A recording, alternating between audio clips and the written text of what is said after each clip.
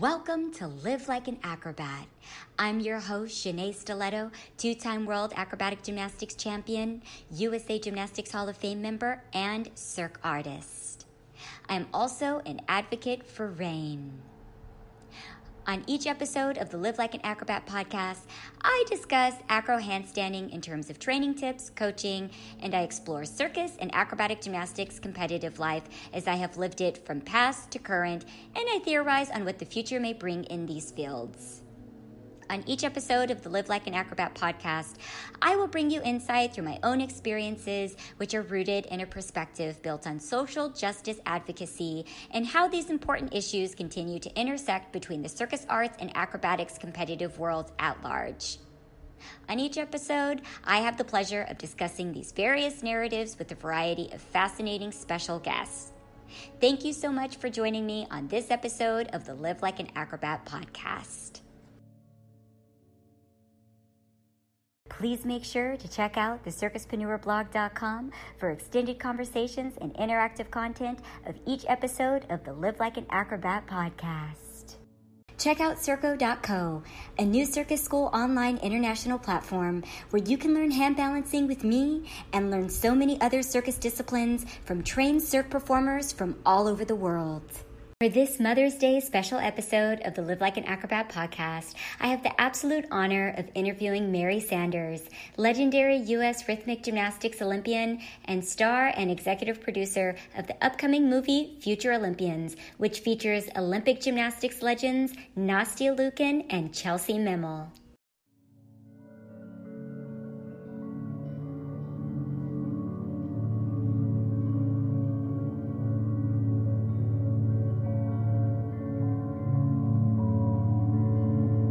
Mary Sanders has dual citizenship of the U.S. and Canada. Mary became a 2004 Olympian in rhythmic gymnastics, a Pan-American and four continents champion, two-time Athlete of the Year, USA Gymnastics Hall of Fame inductee, and earned the title as the most successful rhythmic gymnast in all of the Western Hemisphere during her era. Cirque Du Soleil scouted Mary to perform in two of their touring shows entitled Corteo and Delirium. Mary continued her career in Cirque Du Soleil as an acrobat, contortionist, trampolinist, rhythmic gymnast, aerialist, artistic coordinator, choreographer, coach, and creative collaborator in corporate sponsorship. Mary was hired as the co-creative director, choreographer, and performer for the 2012 and 2016 Kellogg's Tour of Gymnastics Champions, starring Simone Biles, Aly Raisman, Jordan Weber, and other members of the U.S. Women's Olympic gold medal winning team. Both tours were the most successful post-Olympic tours in USA Gymnastics history. Mary has also worked alongside Herjavec Group's founder and CEO, Robert Herjavec.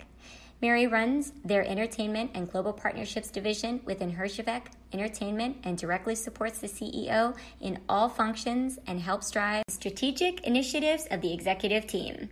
Mary continues to stay involved with gymnastics by mentoring young athletes on their road to success and continues to work in front and behind the scenes in large productions on stage and in film. Mary's latest work has her starring in Executive Producing Future Olympians movie, alongside Brainpower Studios, set to premiere in advance of the 2021 Summer Olympics.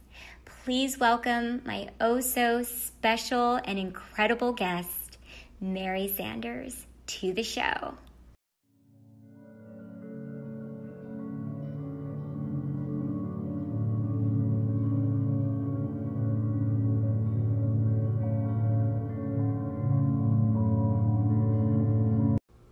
My love for Mary Sanders really knows no bounds. She was really so instrumental in my career in transitioning out of the competitive acrobatic gymnastics environment into our circus careers. And it was kind of like when people go from high school to college, and not many people can say that their experience was on one of the most successful Olympic tours. To be able to do that and to be able to be with someone as beautiful and as gifted and as sweet and as doesn't take anything from anybody, Mary Sanders. She really is something, and was quite something even as a kid, even as a young performer.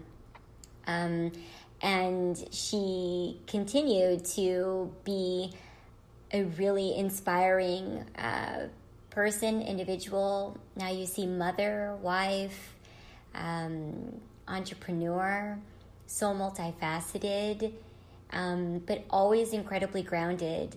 And I'm just so grateful to reflect with her on that time of my life, doing 2 Olympic tours with Mary, and also to just lifting her up and reminiscing about how amazing her career was, because Mary Sanders was such a trailblazer in rhythmic gymnastics, for American rhythmic gymnastics. Really, she was. And as you hear in the episode, she says the same for me. And that was so important. It was so strange that both of us were making the biggest impact in our sports and our disciplines than any other American had ever made at that time. So it's no surprise that we ended up doing so many amazing things together in our careers, at the end of our careers actually, and then being honored for our careers in very similar ways, and having very similar trajectories, and going to Cirque Du Soleil and performing in Cirque Du Soleil, and then being freelancers. Mary,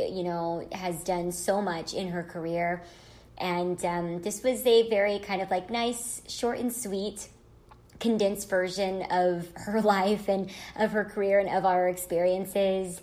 And it was,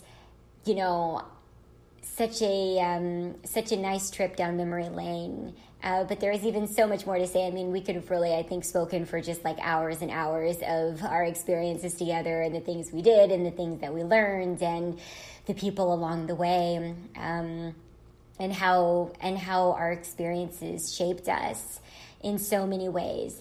But you will get to hear what it sounds like to listen to someone of Mary Sanders' caliber.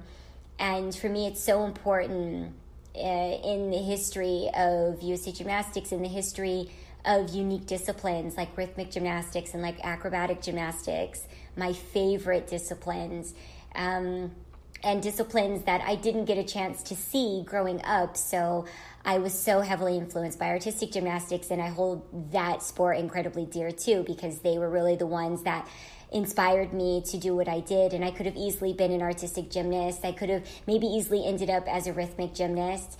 And in any of those sports, I would have really been just as much in love. But it is still, I think it's so interesting that Mary and I are both from very niche environments within gymnastics, which is even more special because it is different being in our disciplines. It's less different, I think, for Mary, especially because rhythmic gymnastics became an Olympic sport.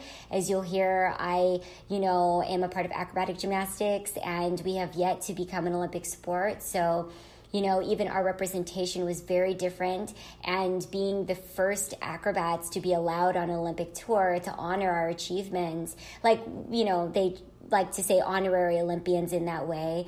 But it was so profound for us to be able to do that, just like it was so profound for all the accomplishments that Mary Sanders made with rhythmic gymnastics, because as we know, our sports are dominated by Eastern Europeans. And so for us to do well is incredibly difficult. It's very political as well, and it's not easy to do. And us going out there with our confidence as little acrobats, or very, not so little like me, but it's with respect to the disciplines, because that's the nature of the physique for each one of our disciplines in that way. And it's, perfect. We're both perfectly suited to what we did. And so it's incredibly important to recognize how hard it was for Mary Sanders to be the American rhythmic gymnast competitor that she was at that time, and how that set the stage for so much that you see. And also too, just her career as a rhythmic gymnast in Cirque Du Soleil, and evolving into her own performance artist as an individual artist. That was also very important and not easy to do. She stayed with the productions and became her own entity. And as you'll hear in this episode, she's gone far and beyond. And you'll be very fortunate to listen in on the knowledge and the experience of someone like Mary, who has taken her career into so many different avenues of experience, into entertainment, and working with such, amazing international players that she does and like she has.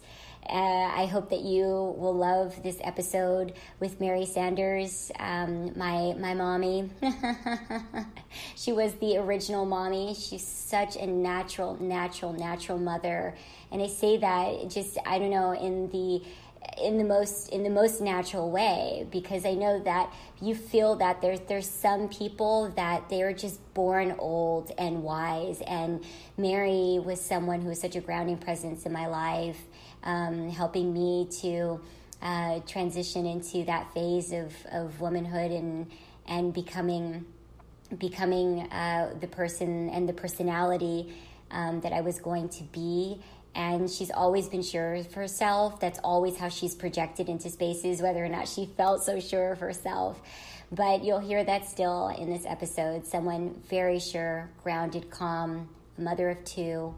I really wanted to celebrate her as the new mother that she is, and the journey that she's on with that in the most beautiful ways that it exists for her. So please enjoy this episode of Live Like an Acrobat with the legendary American rhythmic gymnast and dual Canadian citizen, Mary Sanders.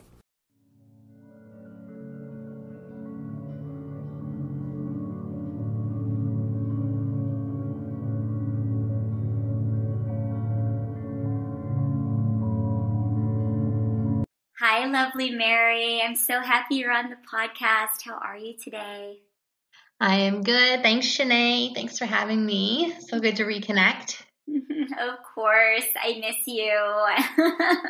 Miss you too. This is just crazy these times, but who knows if we would have even had a chance to reconnect if it weren't for this pandemic. So I'm grateful for that. I know. I'm so grateful for that too. Above everything, even though it's like been so hard and everything, like this is just like one of the highlights of like speaking to like some of the people that I just like love so much and that I miss, and that, I've also too like have had so much like life experience with too. So this is like a really like special episode for me, because you're my original bestie. Yeah, I know. How many tours did we do together? And we lived together basically throughout that time. I know. We did 2 Olympic tours together. I mean, like, who can say that they have that like shared experience with? I mean, that's like so powerful. And like I was speaking to another guest that I had on the show. Her name is Shannon McKenna, and I was speaking to her about you on her episode, and I was telling her how amazing you were.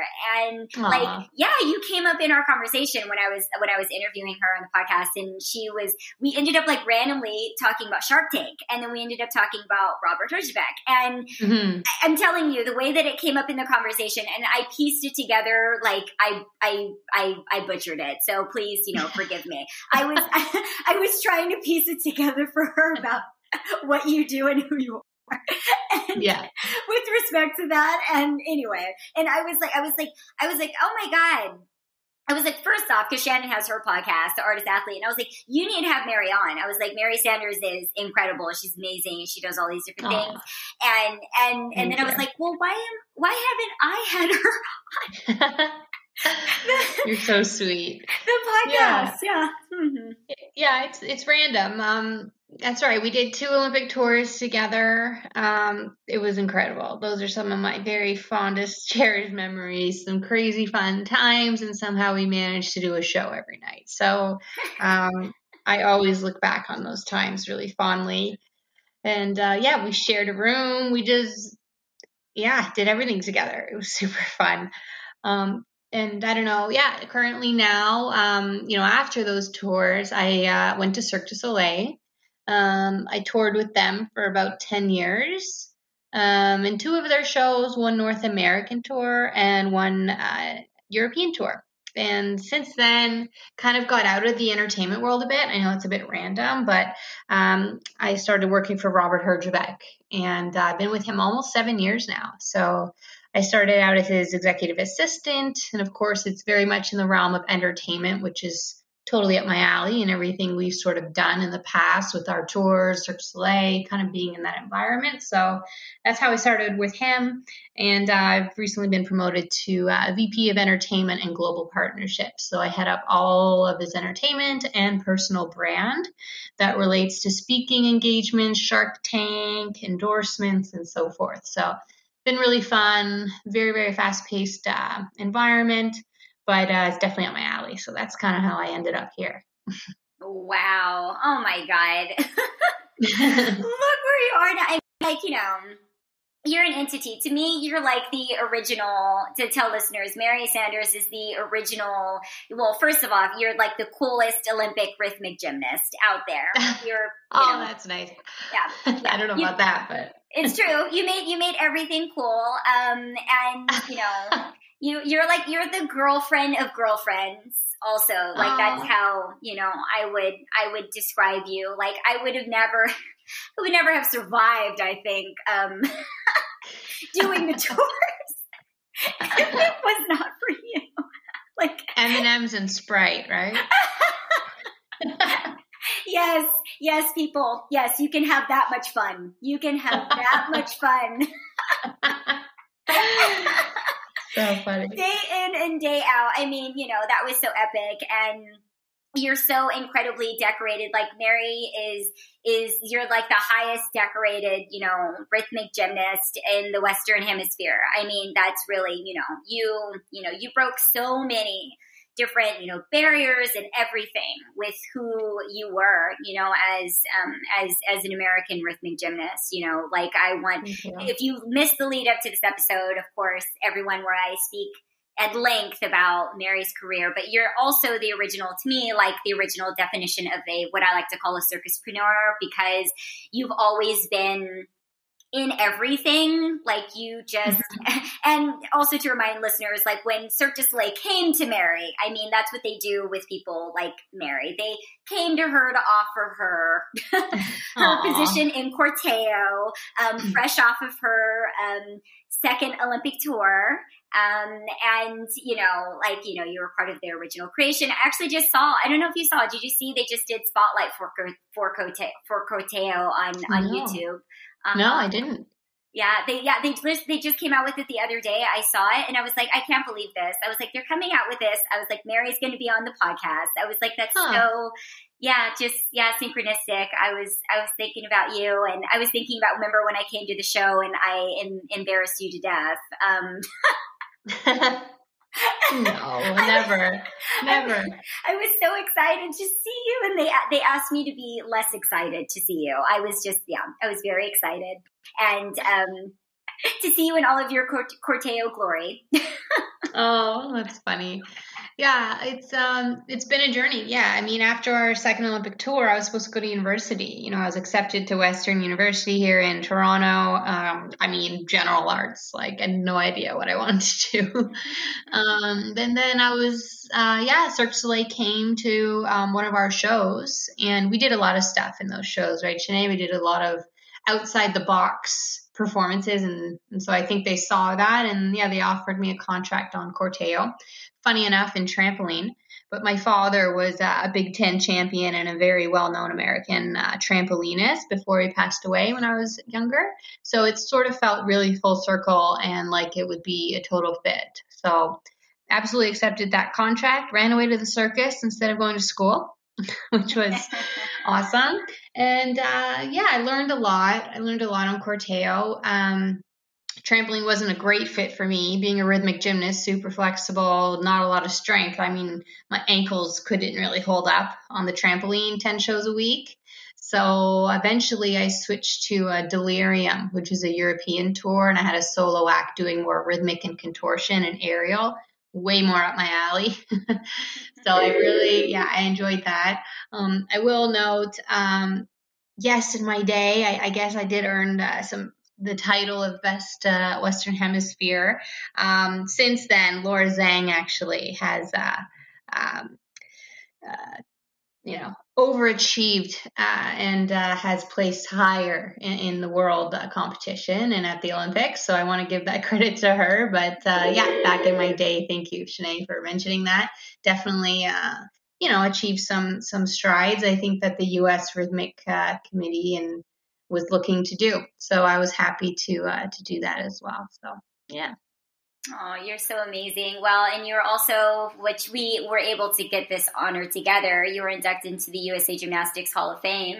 And I still can't believe, too, that we were, well, first that I was inducted, but that we were inducted together. I mean, because doing the Olympic tours and then also both of us going in and working for Cirque Du Soleil and joining circus, just as circus performers, too, and being independent workers and coming back and having that come full circle. That was a really powerful moment, being inducted after all of those years together, for those accomplishments and those achievements. Again, like I said, yes, I love that you're giving the shout out to the other lovely, now new Laura Zhang.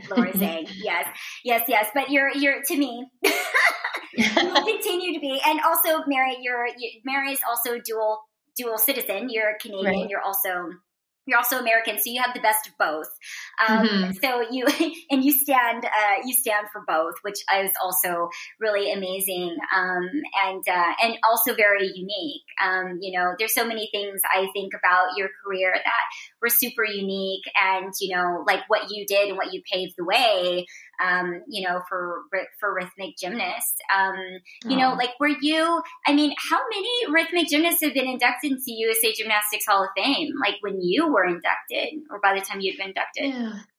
I mean, I think it's hard to say. Like same with you. Like for acro, like not many, right? And I think that is just incredible that we came full circle all those years later. Did a few shows in with the Cirque Du Soleil, some one-offs there together, and then we came and got inducted in the Hall of Fame. I mean, just total full circle. So I think it's rhythmic gymnastics and as well as acro. Not as many of us, I would say, get inducted in the Hall of Fame. There's been a select few, definitely so many more since us. I think our generation, the sport's getting a lot more recognition, and I think in your career, with Arthur, like no one even heard of. Sorry, is it sports acro or acro? I know they always change the term. They change the name like every single year, so you can call it whatever you want. Yeah.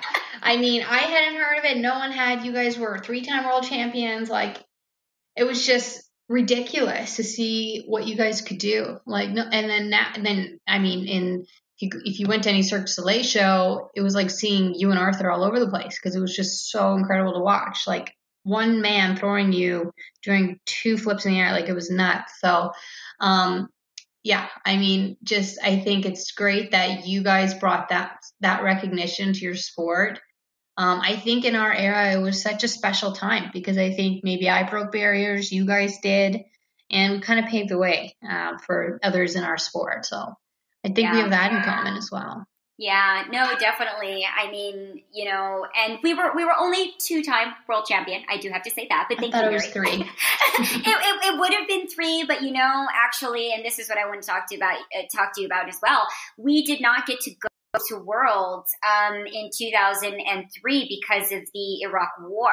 So we would have been 3-time. Yeah, I remember we would have been. It's kind of like what happened this year with the pandemic, how people missed out on the Olympics. And I say that just because acrobatic gymnastics is not in the Olympics. So our Olympics, as it should be. We are, the struggle continues around that. I one day, every cycle they think that acro is going to get there. And I hope to, I have to actually say this now. I hope to see it in my lifetime. And that's not really even far-fetched because, I know, decades kind of keep on going. And I even imagined all these years now after what we've done, I expected acro to be closer to the Olympics by now. And, you know, when I speak to the younger community and everything and they tell me about it and I'm just like so surprised because, you know, I tell them like, you guys talk about acro the way that we were speaking about it, you know, 20 years ago. And that's, you know, like we should be, and acro's so much bigger now and so, you know, so much more mainstream and just kind of, you know, like you're saying, it's really everywhere. And I try to also to remind people on the podcast, if they don't know that, you know, like some of your best, you know, most prominent Cirque du Soleil performers have a history in acrobatic gymnastics and have a history in rhythmic gymnastics and have a history in our disciplines. And a lot of people don't realize that, you know, they don't realize that. And for anyone out there that's not super familiar again with rhythmic gymnastics, they are the incredibly beautifully flexible gymnasts that use the ball apparatus, the ribbon apparatus, the hoop. You're my favorite discipline, actually. Aw. Yeah, you're my favorite discipline. And that's the truth. I always tell people that too, rhythmic. And because of like, even though I'm like super small, but people always thought that I did rhythmic, and I always thought that was really that was really special. I'm like, no, I'm the acro one. You totally could have done rhythmic. You know, and I saw like there's so many sports, like rock climbing's in the Olympics. Like what? Like I'm so happy for that, but how is acro not? Breakdancing is now going to be an Olympic sport. Are you serious? Breakdancing? Yeah, breakdancing is now going to be an Olympic sport, and so is you know, pole dance is making their debut at this Olympics, and then they're soon going to be inducted, you know, introduced to the Olympics like shortly after. That's the plan. So I know it's crazy. It's like every time it comes up, people like, you know, I get messages like, this is happening before acro. And I'm like, I know. But I wanted to ask you about that too. Like this entire year and can you imagine that if you would not have been able to go to the Olympics when you went? Because I mean, you know, like you were the Olympian, the rhythmic Olympian, Mary. I mean, like what if you were not able to go like that year? I swear I have nightmares about this. Yeah, I was talking to my mom the other day. Like, I peaked at the right time. I went to the Olympics when I should have gone to the Olympics. I mean, if I was in the unfortunate position that many of these athletes are right now, I don't think I would have qualified a year later. I don't think my body would have held up, or I don't know if mentally I could have withstood another year of training. You know, it's so mentally draining on athletes, the lead up to the games, the lead up to the big match or competition. I honestly, like, I am so grateful, and I count my blessings every day that my Olympics weren't postponed, and like your worlds, you couldn't go, and there's, you know, it's so beyond our control, all of this, when you really look at it. And I am super grateful every day. Because if I didn't go to the Olympics, I wouldn't be where I am today. And I don't think so. So, my God, my heart goes out. I feel for these athletes. I think it's going to be an extra special Olympics, though. And, you know, I speak to those other sports that have been added. And I mean, breakdancing, it is super hard. Good for them. But, yeah, I mean, I think it's going to be an extra special Olympics. These athletes deserve so much credit. Yeah. Like you're saying, for making it another year. And, you know, I've seen that even in, you know, speaking to you saying, I don't know if my body would have held up. I saw, I've been watching figure skating recently, and there was one of the top figure skaters, actually, she had a big growth spurt because of COVID. And she's like, they're trying to salvage her career, and she's, you know, amazing. She's, you know, incredible. And she's like lost her jumps, and they're trying to like re-update her technique. And I remember when I had a very tiny growth spurt, it was the biggest one I had, because as listeners should know, Mary is incredibly tall and statuesque, and I am very, very teeny tiny. Like very, you know, you're so tiny. I'm very, very tiny, and I peaked at 5 feet. She's a little Shenea. So little. Just so little. I come up to Mary's waist, and I'm only like not even 5'7", but yeah. Well, you know, I mean, for the acro people, you guys like in rhythmic are goddesses. Yeah. You are elongated goddesses. So yes, you are. Yeah. So when I had my tiny one back then, it was so hard too. It was like, and she had a very intense growth spurt because obviously I didn't take off months or, didn't go to the gym for months. I didn't even take off and I had the growth spurt. So, just seeing like all of that happen. Yeah. I really felt for them. It makes me grateful for anybody that did make it through this time, but I shudder too. And I go back to 2003 because they told us a couple of days before we were flying to Worlds that we were no longer going. And I didn't even imagine that we would make it to 2004. Like I never would have imagined, but yeah, I think it's going to be special. I can't wait to see, everything coming together. And, speaking of Olympic tours, back to that, because you not only like performed and, were celebrated, as a decorated Olympian on our Olympic tours, reminding listeners, I am not an Olympian, but I was included on the Olympic tours with the Olympians. I was honored to be able to have that privilege to be able to do that. But Mary, you also choreographed Olympic tours. You creatively directed different tours, the most popular Olympic tours, actually. You were a part of in so many different instrumental ways. Like, how is that for you? And like, are you planning on doing another Olympic tour? And then I want to talk about your new movie that's coming out that is pre-premiering for this like Olympic year too. But first, like on the tours, because you had a lot of history with doing these tours too, even post our tours together. Yeah. So I think, in our day, in our two tours, what was it, 2003, 2004, we did a lot for our sport, but we also went outside the box a little bit, did some dance and this and that. And it was nice for, people in the audience to see us outside of our sport and our element. No, you're not an Olympian, but in my eyes, you are, Shenea. Absolutely. If anyone deserves that, you're top of your sport. Like, you paved the way. Like, you deserve all the credit. Thank you. And yeah, so basically after the 2004, I went to Cirque Du Soleil, did lots of different disciplines, trampoline, aerial, contortion, like, you really get exposed to different circus arts, and it's incredible. I didn't do the 2008 tour, but I did get hired to do the 2012 and 2016 post-Olympic gymnastics tours. I was a co-creative director with John McCready, who has been on these tours since 1996. So he had so much experience. You know him, the funniest, talented MC, person, friend, just an incredible human being. So, to co-create these tours with someone like that, we were yin and yang. Like, John brought so much for music, and he had a lot of work with Red Foo at the time. And so he brought so many elements that weren't my strengths. And then I brought a lot of the circus and more choreography and artistry to it. So totally a great fit. 2012 and 2016 post-Olympic tours were the most successful in history in terms of, revenue and audience, how many people were in the audience. So, you know how it is, those tours, just an incredible vibe, incredible group of people, every night coming together to put on your best show for these amazing audience members who pay to be there. You want to inspire young gymnasts who are there.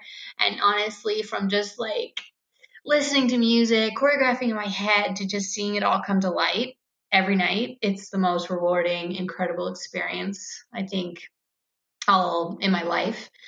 So I really, I love my job of working in entertainment day to day, but, creating productions and, remembering where those visions come from in your living room, or in the middle of the night, you wake up with a vision, and then seeing it really come to light, it's just the most incredible feeling. So I love those gymnastics tours. Not currently doing one this year, with COVID and everything, it's really put a wrench in that.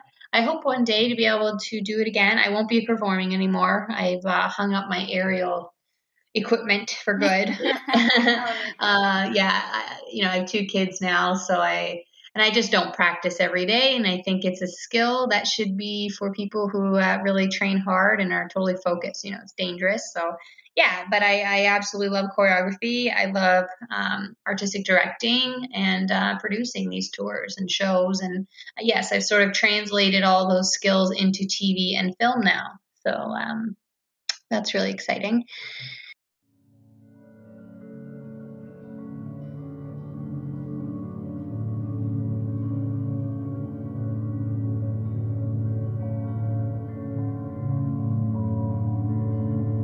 Please enjoy this short interlude. Check out my new vlog series, Think Like an Acrobat, which is available exclusively on Circus Talk as a pro series. It's offering pro tips to professionals within the circus arts industry. The latest episode of Think Like an Acrobat is Let's Work for Ourselves. How to be financially savvy with stage manager and broke girl rich financial blogger Melissa Bondar. Learn the pathway to achieve financial literacy and financial stability as a working creative. Melissa's approach is enlightening and confidence-inducing. And now, back to my conversation with the founder of Shine Alternative Fitness and a financial guru himself, Dima Shine.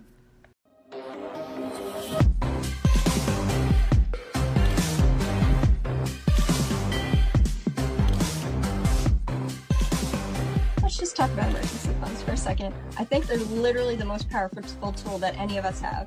I think for us, it also gives you this extra layer of freedom to be able to pursue some career opportunities that can really push your career much further if you have this little cushion that you can pull out occasionally, or to be able to float yourself for a month or two to go do a volunteer one or like a really useful workshop.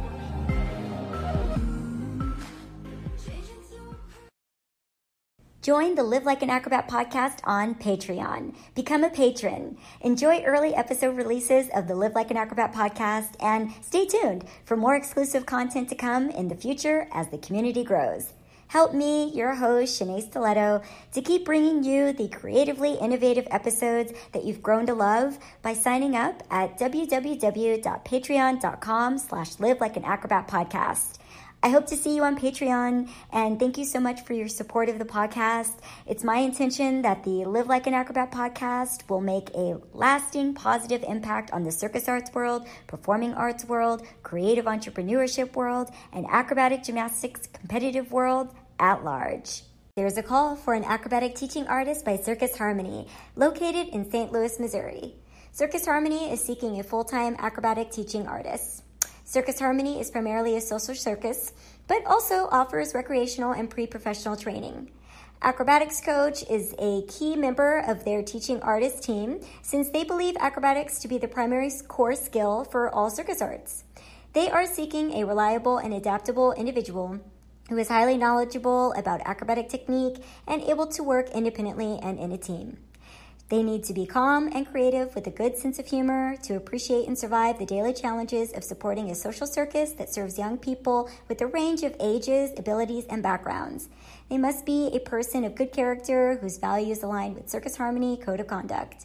Candidate must be interested in serving as a role model and mentor, as well as a technical coach. And they will need to be willing to relocate to St. Louis. The position is full-time, reports to artistic/executive director. It's 40 hours a week. Salary is commensurate with experience. The responsibilities include teaching and choreographing beginner to advanced solo and partner acrobatics and mentoring. Education, experience, and skills, 7+ years of experience in circus teaching and performing, high skill level in teaching solo and partner acrobatics. They prefer someone who can also teach Chinese pole and hoop diving, and they have knowledge of other circus genres. Competencies include great organizational skills, tremendous communication skills, both in person, writing, and electronic, ability to prioritize and multitask under pressure, willingness to work a flexible schedule and be both independent and a team player, understanding that they are teaching more than just circus arts. They must demonstrate integrity and good judgment, common sense, and a sense of humor. Advantages of the position include training space, opportunity to perform, and working with a diverse group of children and adults working to make the world a better place. Reliable transportation is required. To learn more about the company at www.circusharmony.org, and on Facebook, Instagram, and YouTube at Circus Harmony. If interested, please contact Jessica Hintoff at circusday@circusharmony.org with a resume and cover letter stating why you are the right person for this job, and a list of 3 references with at least 1 being a circus-related reference. Links to videos of your choreographic or performance work is appreciated. And now, back to my conversation with the legendary Mary Sanders.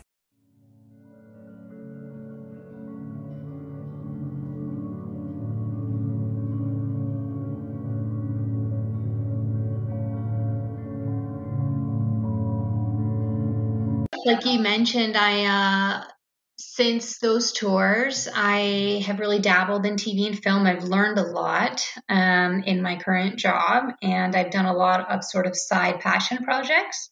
My most recent one is a movie that I am starring in, as well as executive producing, along with Brainpower Studios here in Toronto. They do a lot of feel-good family shows, a lot of those Christmas movies you see on Netflix and so forth. So really good, family-friendly, all age-appropriate movies they do.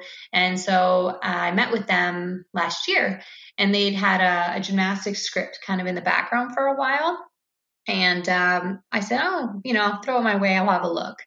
So I did. Long story short, made some changes to it. We produced it, we casted it, and we just wrapped filming last week. So it was super exciting. Had to learn all my lines.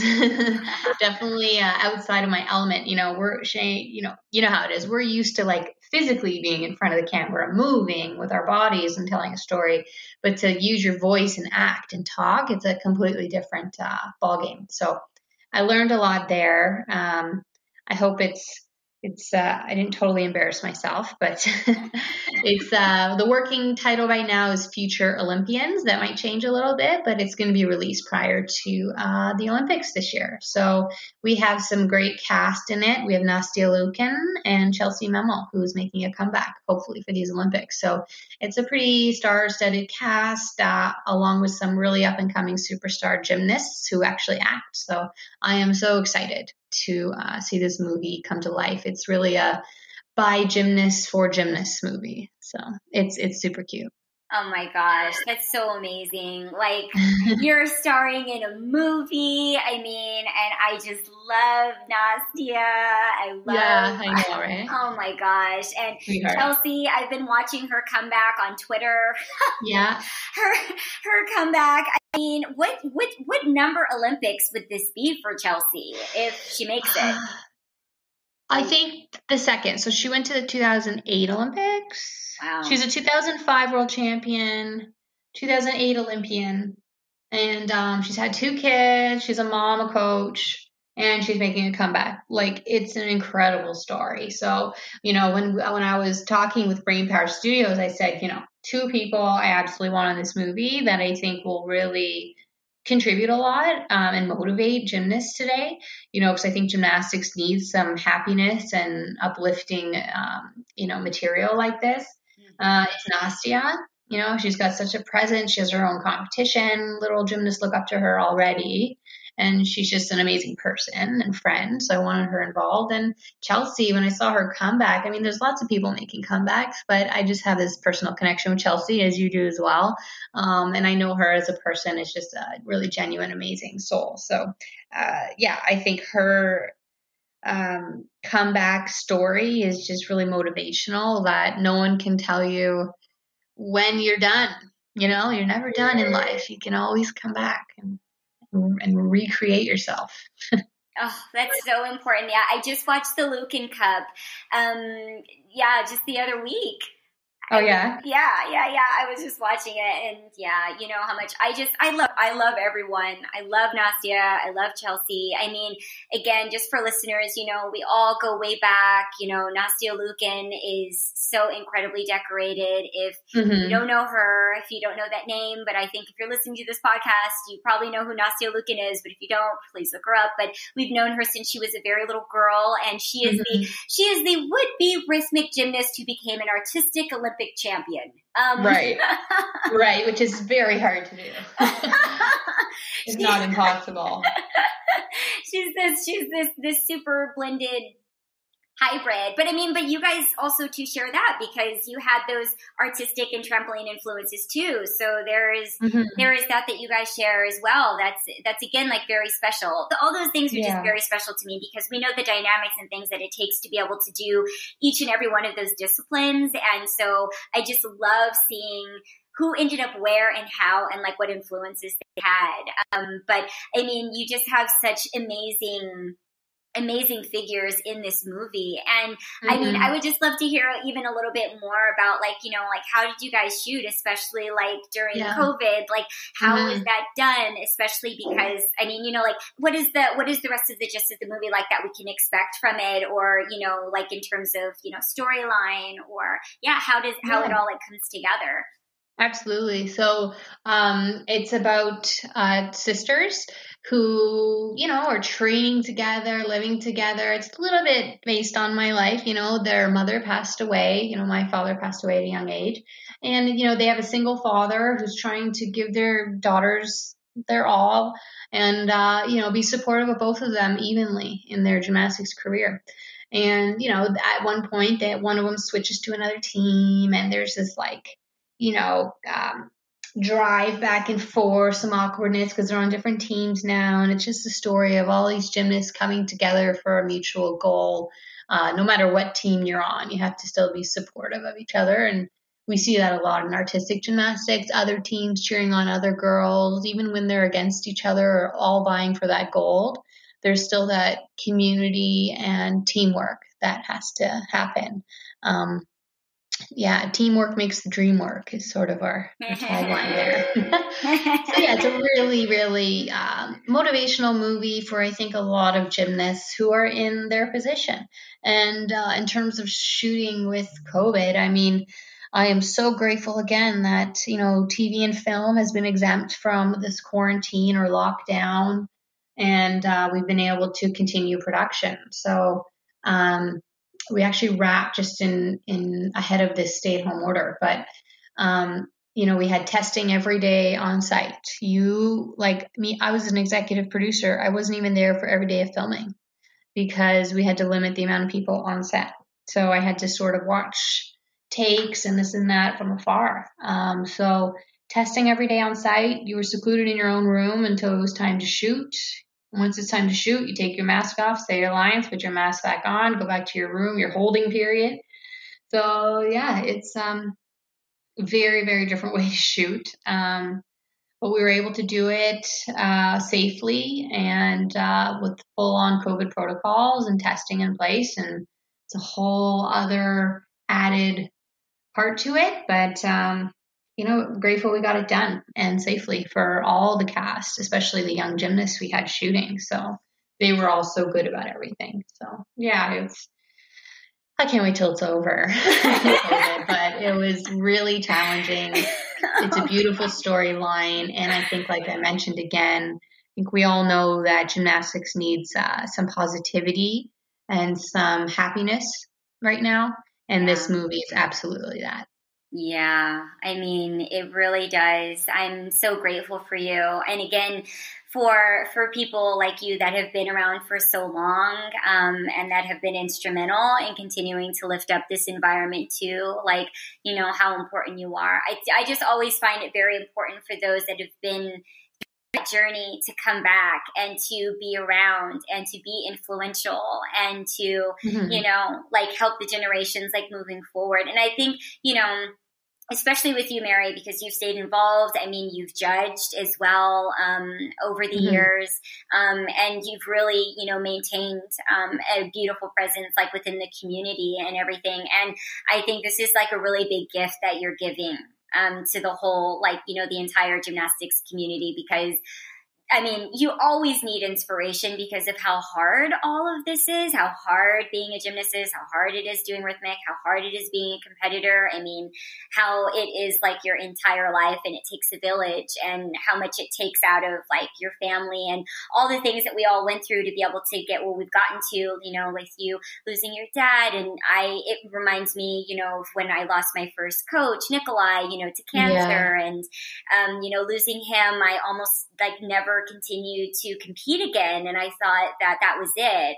And he was like the most important person in my life besides my mom and dad. And that was something that was so impactful to me. So we understand loss and in connection to something that we love, and having that experience at such a young age and how that shapes you. And that definitely shaped my journey. And I'm always very grateful that he gave me everything. I wouldn't have had my career if it weren't for everything that he gave before he passed away from lung cancer. Right. And then it set the stage for everything after that, you know, that I ended up having. So for me, I always just tell everyone, like, my entire career, I owe it to him. And thank God, you know, his wife is still here, Lori, and their daughter. And so like he left, you know, people that are still my family to this day that I'm super close to, you know, that like carry on his legacy. But it's so important to, I think, also to reflect and share in stories and people's journeys and the human side of who we all are, because, you know, a lot of times people just see us as these competitors and being strong and being fierce and making it through all these things. And they don't see like the behind the scenes of so many of our journeys and what it took to get there. And, you know, and the difficult things that you have to overcome to get there, because we all know that every single person's journey to gold or to, you know, the Olympics or to worlds or to nationals or to anything is made up of so many different, challenging factors, you know, a multitude of different things that come up in someone's life that are specific to their journey. But this is really just inspiring. Like, I just love that, you know, you just keep on adding to the list, Mary. That's what you just keep adding to your resume, you know, like I don't know. I think it's funny. Like, after I had my son, I was like, life's just going. Like, what are we doing? We need to reach for the stars. I know it's cheesy, but like, I just, you know, I have a lot of goals, and I'm trying my best to just push forward regarding, you know, even though it's COVID, and we, you know, I think having my kids, my daughter and my son, I just really want to leave them, you know, a legacy, I guess, of their mom, and really just push for everything I can, and then be my all for them, and have them look back on something, you know. My mom was even in this movie with me. She was one of the extras in the background. So if you see it, Shenea, you'll probably recognize my mom. So, you know, and just for me, even in 20 years, 30 years, 40, being able to look back and be like, oh my God, like that was my mom with me. And then my kids can watch the movie, and, you know, there's all our videos of sport, but it's just another element, right? So we have to keep reinventing ourselves, right? One life to live. Can't get boring. Oh my God, your mom is in the movie. That is so special.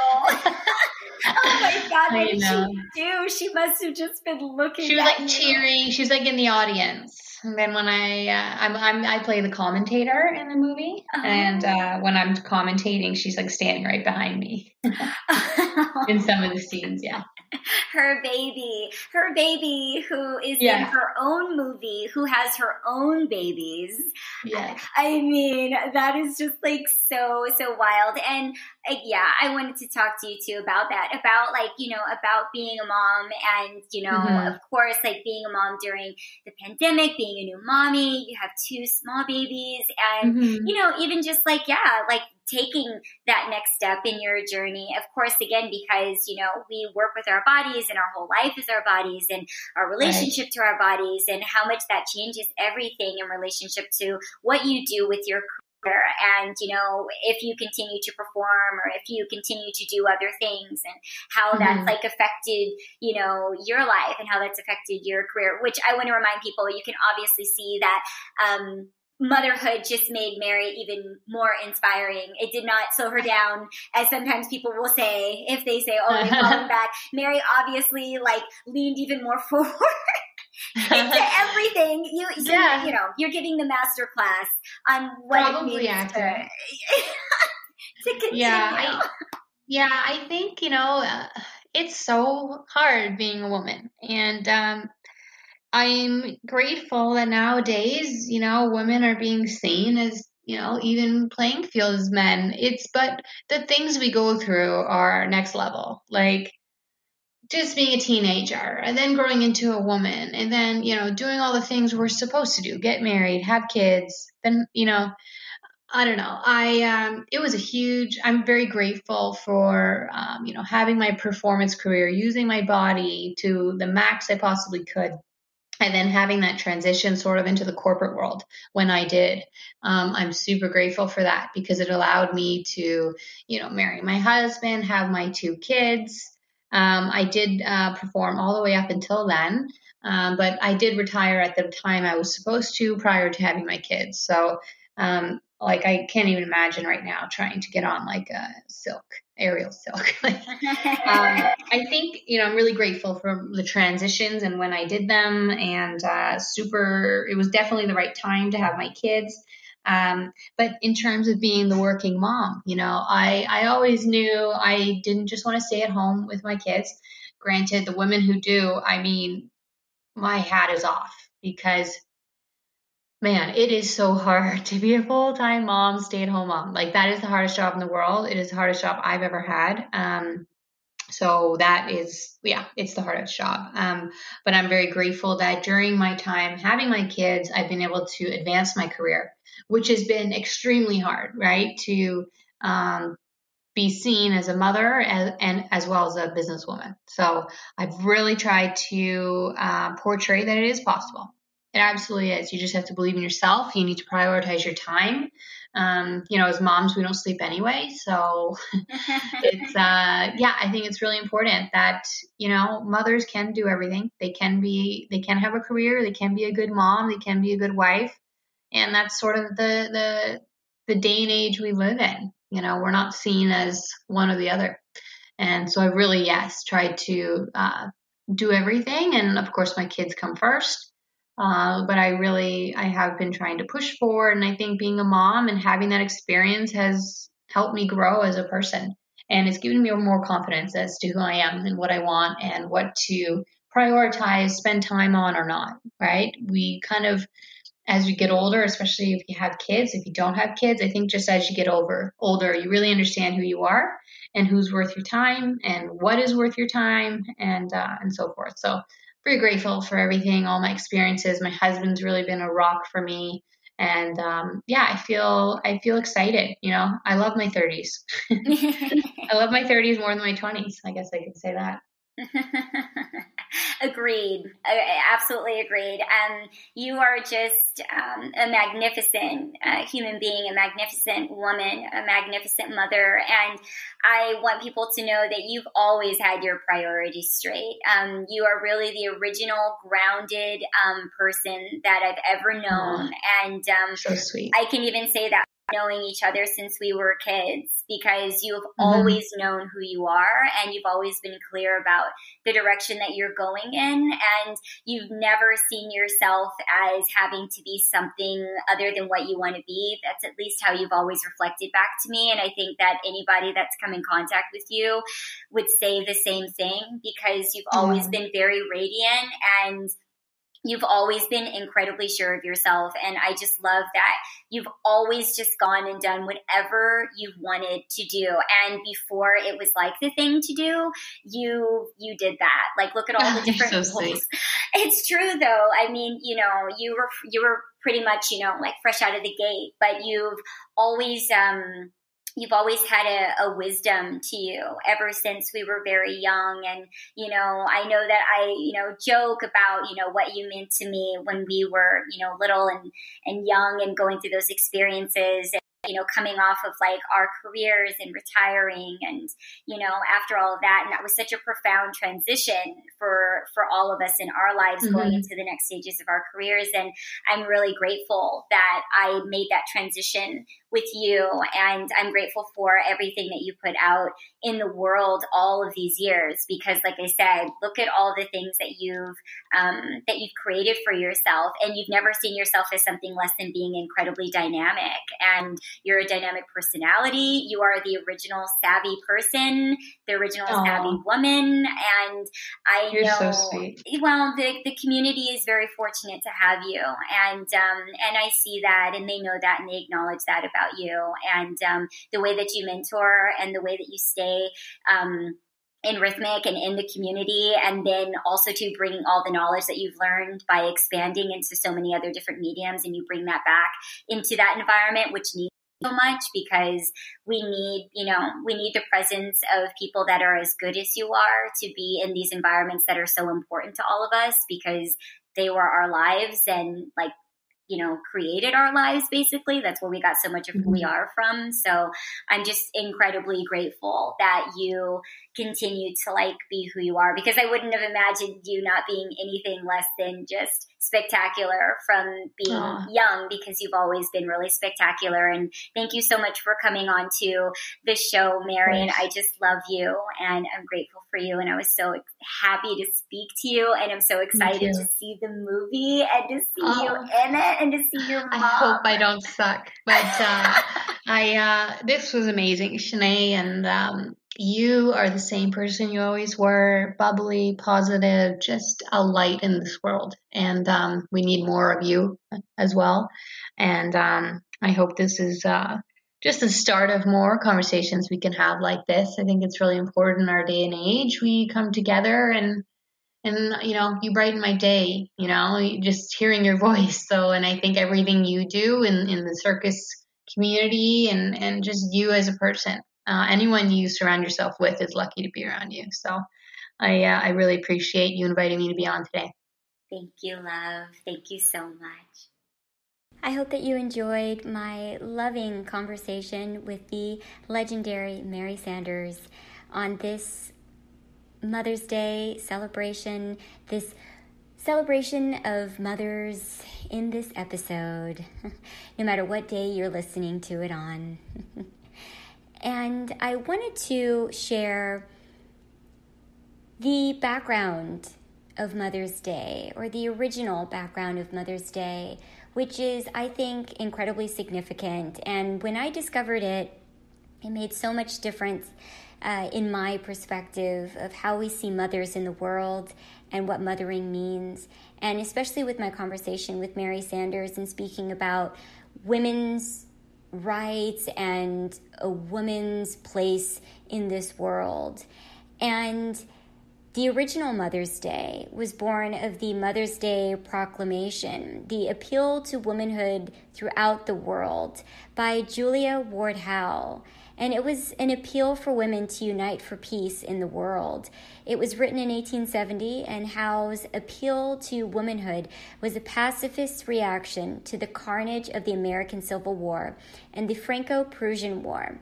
The appeal was tied to Howe's feminist conviction that women had a responsibility to shape their societies at the political level. In 1872, Howe was asked for the celebration of a Mother's Day for peace on June 2nd of every year, but she was unsuccessful. The modern Mother's Day was established by Anna Jarvis 36 years later. While the day she established was different in significance from what Howe had proposed, Anna Jarvis was reportedly inspired by her mother's work with Howe. I hope that you will take that to heart.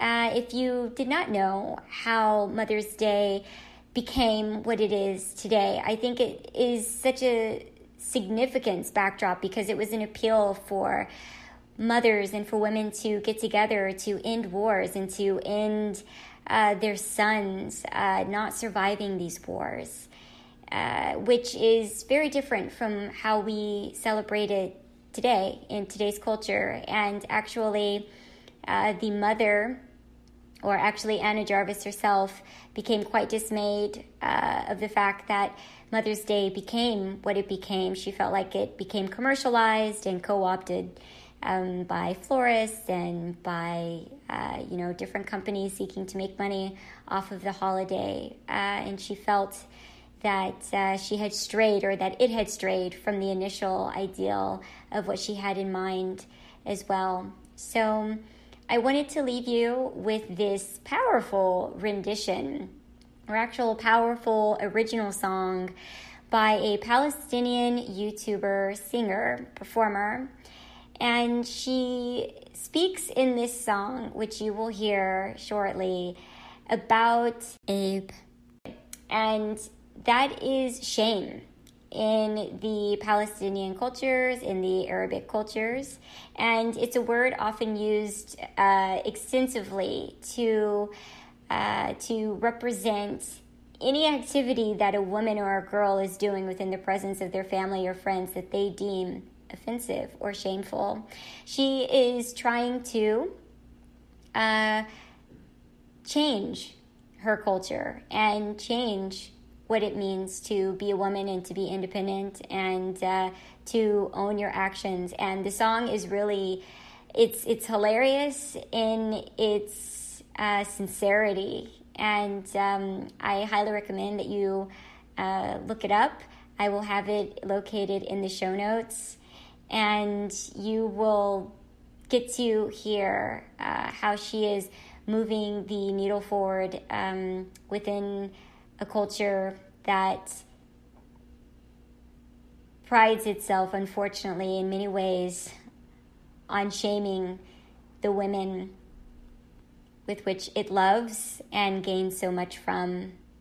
So please enjoy this outro, and thank you so much for tuning in, and happy Mother's Day. كنت مرة طلعة والصبايا وياي هذا عيب رحنا ناكل ايس كريم عيب رحنا نلحق اور دريم هذا عيب بنوتة البتوتة دايما بيتوتة سيبك من الفلسفة وركزي بالشكشوكة ابن خالك وابن عمك واخوكي صح انتي واختك واختك طالعة من البيت رايحة على فين طالعة من البيت لابسة كده ليه في الصالة لما أكون مع الفاميلي ويجون عنا ضيوف they all expect me to ننظف. The Live Like an Acrobat podcast is also available on Circus Talk, the inclusive, independent, and international online network for the circus industry. Circus Talk's mission is to create a level playing field for this industry and democratize access to information. Please consider subscribing to the Live Like an Acrobat podcast and to the circuspreneur.blog.com, where you will find extended conversations and interactive content of each episode of the Live Like an Acrobat podcast. I'm your host, Shenea Stiletto, and until next time, please stay safe and stay healthy.